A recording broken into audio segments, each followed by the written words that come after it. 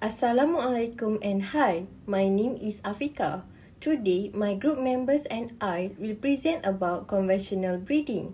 Conventional breeding is a traditional method that was used to improve cultivars plant genome within the natural genetic boundaries of the species.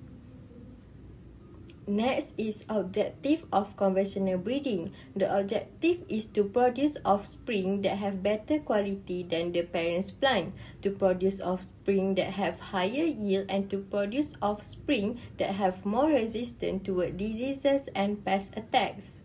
Assalamualaikum warahmatullahi wabarakatuh. Hi, my name is Amizi. Previously, we have learned about the definition and objective of conventional plant breeding. Now, I will explain the methods in conventional plant breeding. Years ago, farmers used conventional plant breeding methods to produce crops with higher yield and better quality. Among the methods involved in conventional plant breeding is mass selection, pure line selection, bulk population, single seed descent, pedigree methods, composite, and multi-line. Now, I will explain the difference between conventional plant breeding and non-conventional plant breeding. In conventional plant breeding, selection is based on the morphological character or phenotype of the crop. It means that we can choose the plant that we want to breed with specific traits such as plant height or fruit size. Next, the undesired genes can also be transferred with the desired genes. In traditional plant breeding, the genome of the parents are mixed up and reassorted into the genome of the offspring. So there is a higher chance that undesired traits can also be transferred with the desired traits. Next, conventional plant breeding takes a longer time to achieve success. Examples of conventional plant breeding are mass selection, pure line selection, pedigree methods, and also bulk population. For non-conventional plant breeding, crop improvement can be achieved in a shorter time. It allows plants to be modified by removing or switching off a particular gene.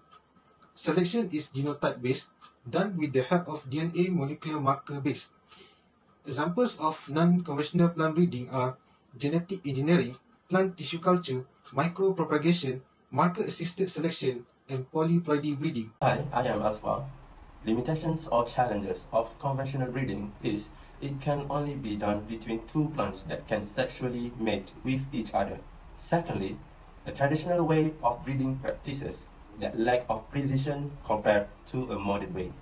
And lastly, chemical exposure promotes toxicity, particularly in food production. The advantages of conventional breeding is it is simple and does not require a complex way to do a breeding, increasing the availability of genetic resources for crop improvement through integration of the desired traits. Lastly, transparency of knowledge in breeding for everyone to practice and independence which does not require an expert.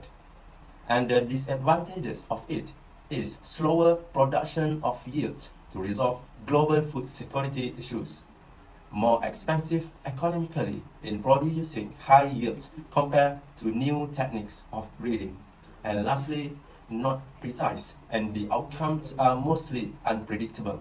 Thus, it is not safe for food production. So, the last from us that we can conclude that both conventional and non-conventional breeding results same outcomes but differ in process. Normally, conventional way require a longer time for production. Besides, the modern way of breeding is more suitable and provides sufficient production following a crisis in food security nowadays compared to the conventional way.